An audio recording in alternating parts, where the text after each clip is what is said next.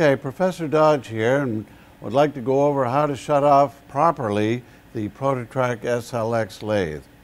So a couple of things. This assumes you've got it started, you've been running it all day, and you want to shut it down properly. There's a difference, by the way, between shutting this machine down at the end of the day and shutting it down in an emergency situation.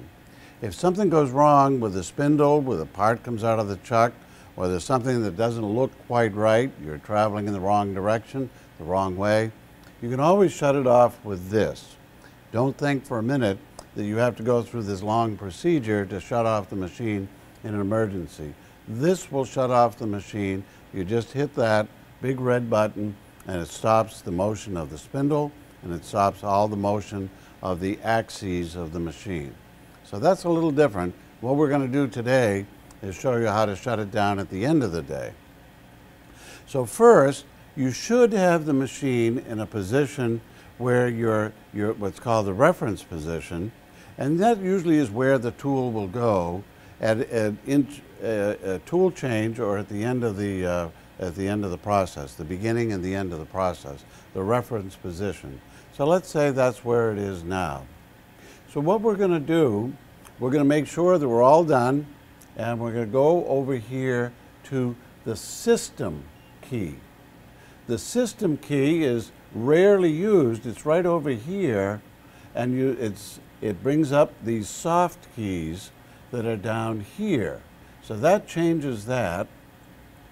And so if you look at the soft keys here, the one we want, more or less obviously, is shutdown.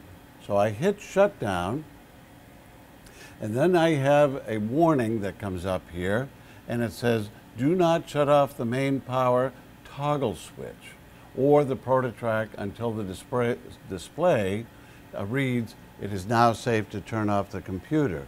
So in other words, you need to do a couple of steps, and then you have to acknowledge this.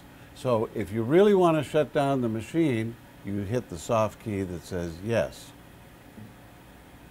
And now you'll see some blinking lights, and you see the machine in the process, just like when your computer, because it is a computer, and then when it comes up with a screen that says, it is now safe to turn off your computer, you can do so.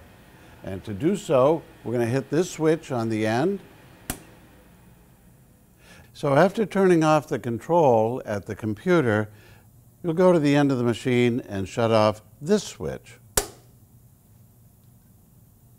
Then we'll come back here and we'll shut off the main breaker. Well, that's the procedure for shutting the machine off. Remember that if you have an emergency, that big red button on the front control panel will shut everything down. But you want to follow those steps at the end of the day or when you're done a particular job and putting the machine away for the night.